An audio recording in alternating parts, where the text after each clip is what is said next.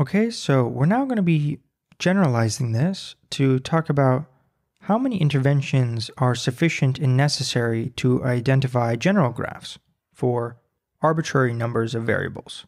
And something that's going to be useful for us to know for figuring out how many interventions are necessary is to know what the sort of worst case graph structure is. And that's complete graphs. Recall that complete graphs are graphs where there is an edge between every pair of variables. And these graphs, if you look at their independencies that they encode, if you have the Markov assumption, these graphs encode no independencies. To see why complete graphs are the worst, recall this very important theorem, which states that two graphs are Markov equivalent if and only if they have the same skeleton and same immoralities, where the skeleton is just when you take all the edges and you undirect them.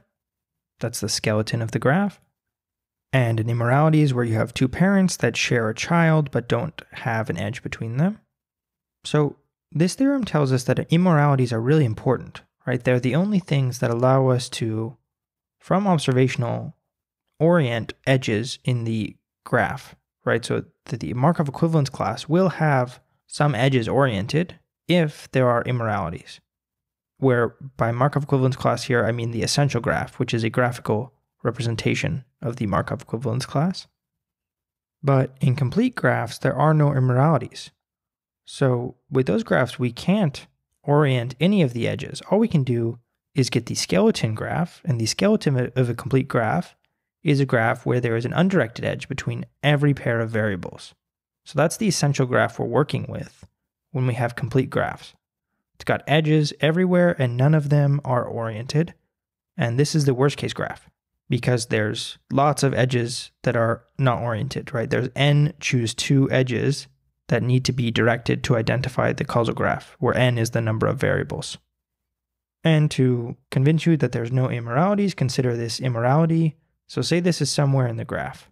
It turns out that this can't be in a complete graph because there's no edge between A and B. A complete graph has an edge between every pair of variables, so you can't have this immorality in the graph.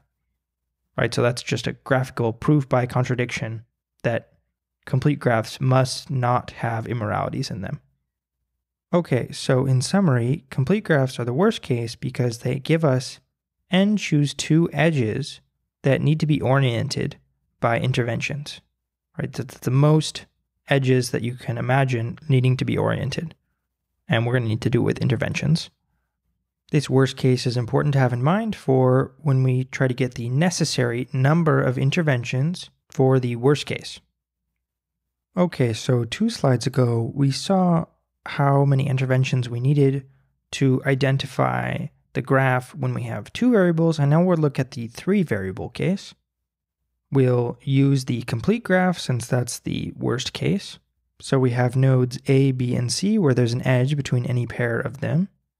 If we were to do an intervention on C, then we'll be removing these arrows from A to C and B to C because those are the parents of C, and interventions get rid of the parents.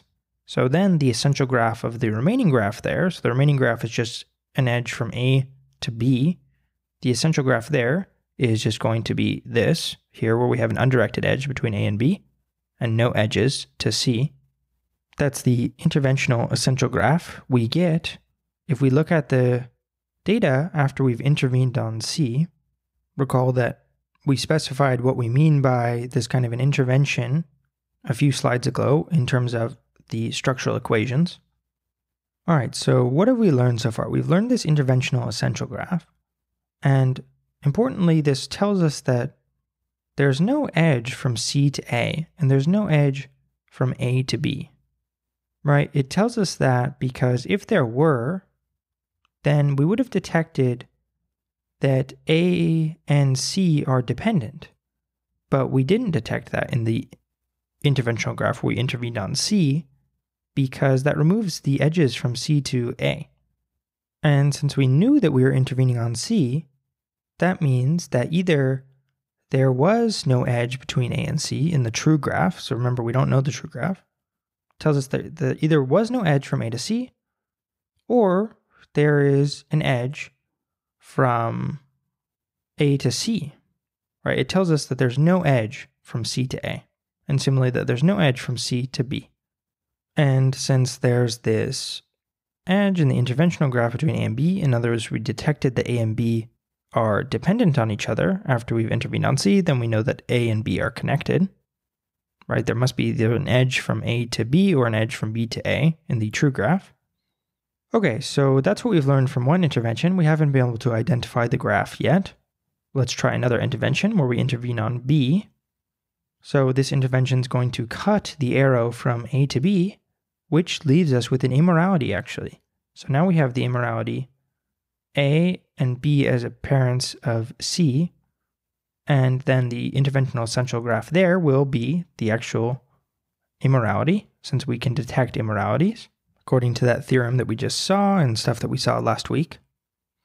Okay, so now we know three more for things. The first two is that we know now that we have an edge from A to C and B to C. Okay, so that's because we detected this immorality here. We've oriented these two edges, but importantly, we've also learned that there's no edge from B to A. It's for the same reason we learned that there's no edge from C to A and C to B on the last one, because we intervened on C there, and now we're intervening on B. So we know that either there's no edge between B and A in the true graph, or there's an edge from A to B in the true graph, and it was just cut because we intervened on C. That's what we know from this intervention on B. But the intervention on C told us that there is an edge between A and B. So we know there's an edge between A and B, we just don't know the direction from this intervention on C. And then this intervention tells us that there's no edge from B to A. So that means that there must be an edge from A to B.